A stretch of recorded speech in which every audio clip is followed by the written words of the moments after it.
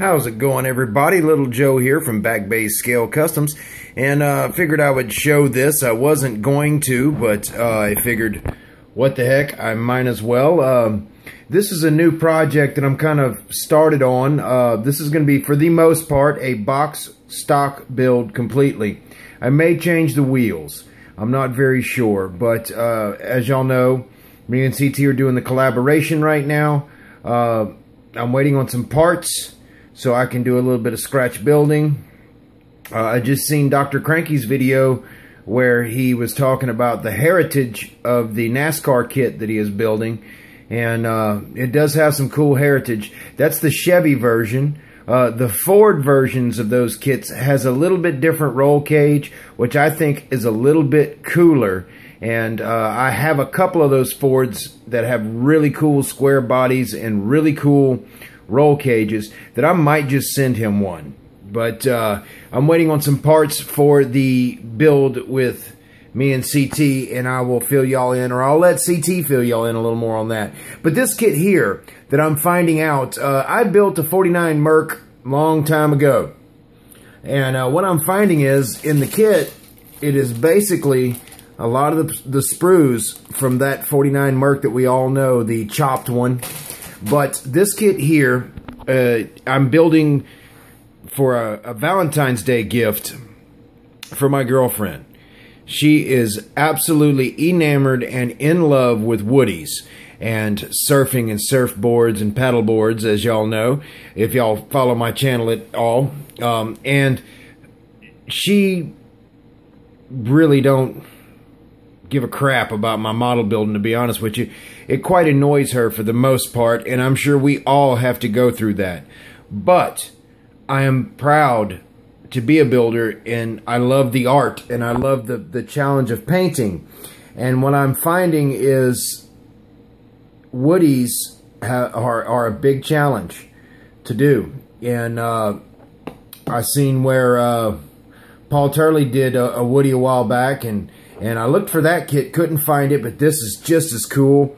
And I'm going to do it. And hopefully it'll be good enough to be in the shop. Now, this is a tan, like a Santa Fe tan on it.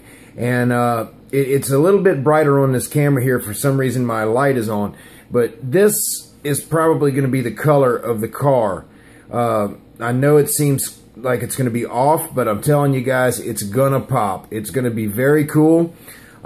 This kit here, I'm going to try to give my best on as far as paint goes. Try to get it as shiny and as clean as possible. I think I'm going to go with a super shiny on the metal, and then on the wood, I'm going to shoot it a satin. You know, shoot it gloss first, and then tape it up, and then shoot a satin over it, and it'll make it a semi-gloss. Not flat, not shiny. But, you know, I just rushed into it like I always do. And, you know, Fast Jimmy, you're right about the primer, and I just rushed in it. But this has kind of become my primer now. I'm fixing spots. And the importance of primer for people who do not use primer. When you sand the mold lines off of a car and everything, and then you spray it, that's fine.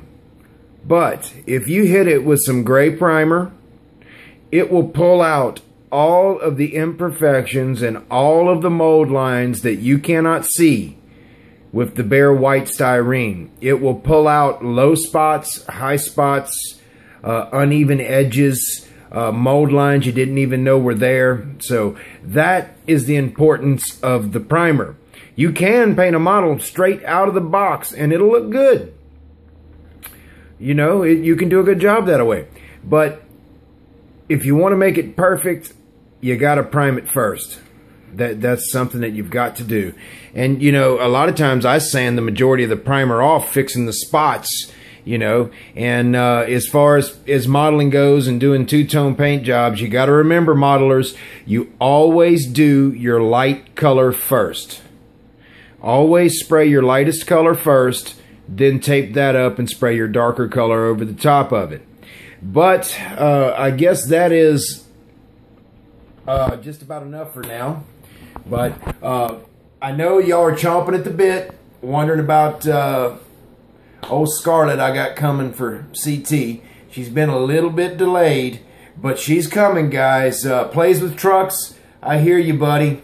I hear you. But she's just a little delayed. It takes a while to get out of Van Cleve, but she's coming. So y'all keep y'all's eyes open. So I'm Little Joe from Back Bay Scale Customs, and we will see you guys later. I think. Maybe. No, wait, you can't even see me.